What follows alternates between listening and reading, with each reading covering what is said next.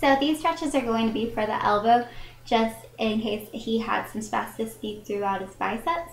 You would want to do these. So say he's normally in this posture here.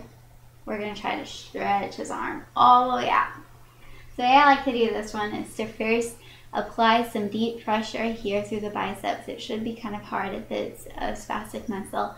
And I'm just going to apply some firm but not painful pressure throughout. You're going in a direction that's more towards the shoulder.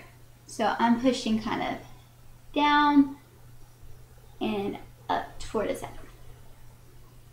Okay.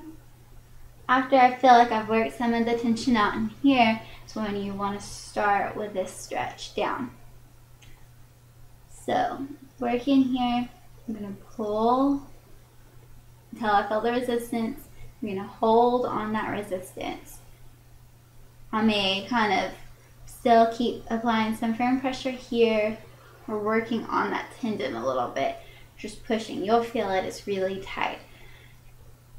So I'm holding, small oscillations until I feel it go down. Another movement of the elbow is supination and pronation. A lot of times these get really tight, so you act like you're shaking hands.